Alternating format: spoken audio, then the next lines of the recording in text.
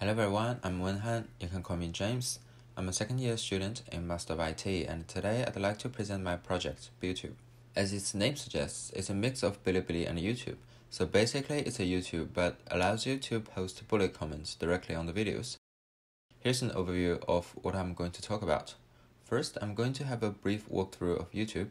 Then I'm going to introduce the technologies used to build it, which is Vue.js for frontend and Node.js for backend. Then I'd like to introduce to you how I've implemented the bullet comment functionality. So let's go.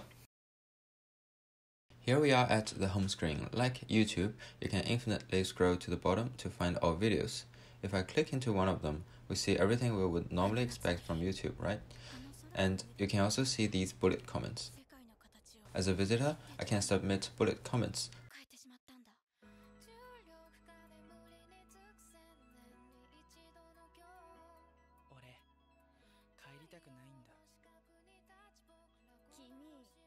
But for this traditional comment, I'll have to log in.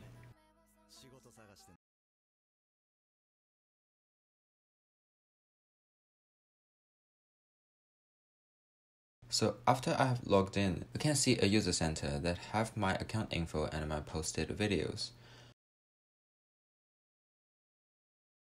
I can also post new videos here. I can also add videos into my playlists.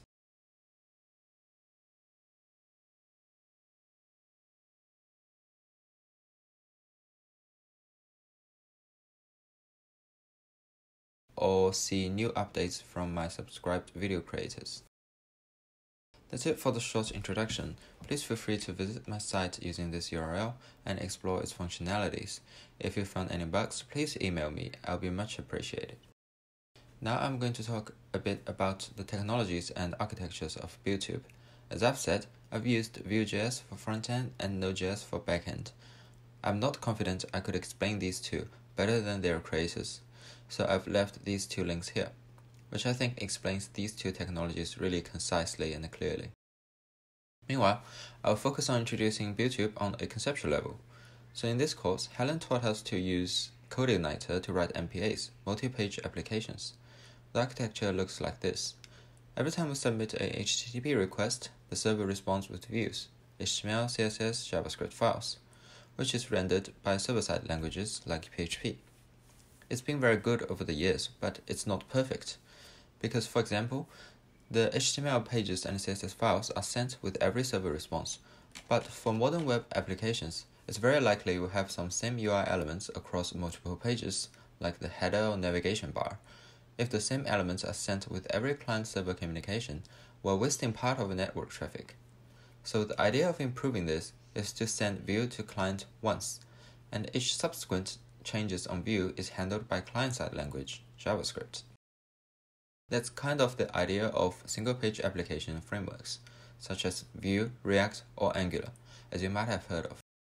So under this architecture, client-side interacts with REST APIs that allows it to communicate data with the server. In my project, it's written in Node.js. So when a client sends a request, the server responds with JSON data, and once the client receives that data, it renders views dynamically based on it. You might be wondering, that seems just to be another way of doing things. What's so special about it? It turns out it has these advantages. First, like I said, it saves network traffic, as we are only communicating data. Views are handled by JavaScript on the client side, which is already cached when users first enter the website. Second is that, since it's cached locally, it could change views super fast. Thus, it brings a better user experience. For example, if I go to this upload video page, it is loaded immediately. And if I want to add a new playlist,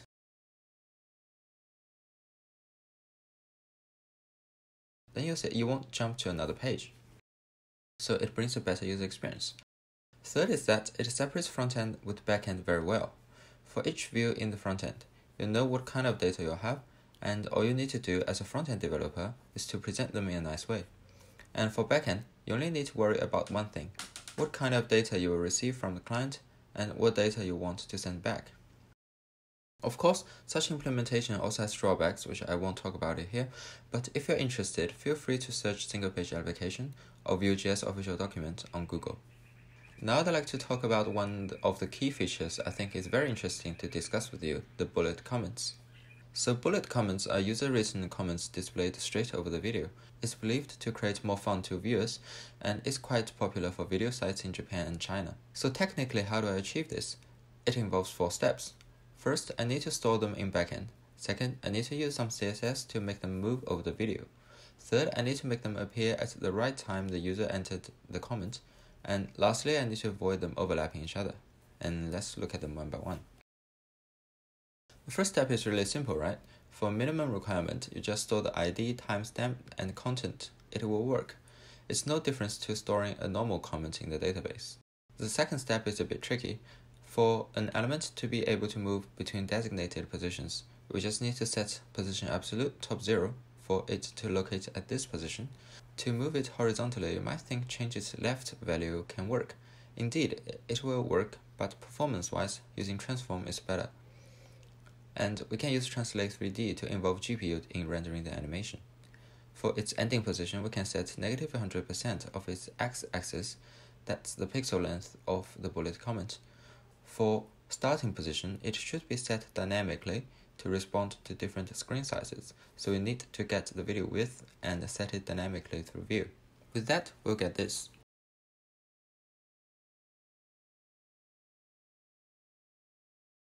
The third step is to make them appear at the right video time. I have this bullet comments array, which is fetched from database, and an empty array that stores bullet comments that should be displayed. When video is playing, it emits on-time update event. Then I can get current time of video and check it with the timestamp of bullet comments in this array.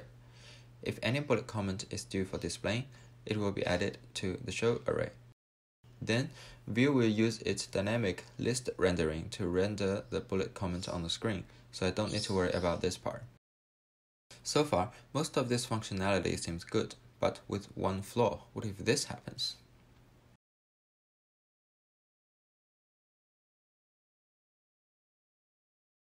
So the last thing should be done is to avoid bullet comments overlapping each other. And how to achieve it sounds very tricky, but once you've got the concept, it's super easy. Basically, I want to make sure each letter bullet comment doesn't crash into its previous one. If I could achieve this, then no bullet comments will clash with each other. Here's the logic to achieve this. First, let's divide the screen into logical lanes, each with height of 25 pixels. Then starting from lane 0, for each new bullet comment, I want to check if the new bullet comment will crash into the previous one in the lane. If it will, I move on to the next lane to perform the same check. If not, I can safely set its CSS top property to match this lane's top value. The final question is how to determine if a bullet comment will crash into a previous one. It turns out to be a chase problem. Here, the distance to chase and speed difference and time it takes for a bullet comment to finish its journey on screen is known. We can easily divide these two values to get the time it takes to catch up, T1. Then these two values will be compared. If T1 is greater than or equal to T2, or T1 is negative, it means the latter can never catch up to the previous one in their lifetime. Therefore, it's safe to place the new one in this lane. Otherwise, the latter will catch up, therefore it will move on to check the next lane. With all the 4 steps checked, I've now got a nice looking bullet comment functionality. I'm pretty sure a lot of you have done this functionality, so I'm very curious, what is your approach of implementing this? Please let me know. And that's all for my presentation. Again, you're welcome to visit my website, and thanks for watching this presentation.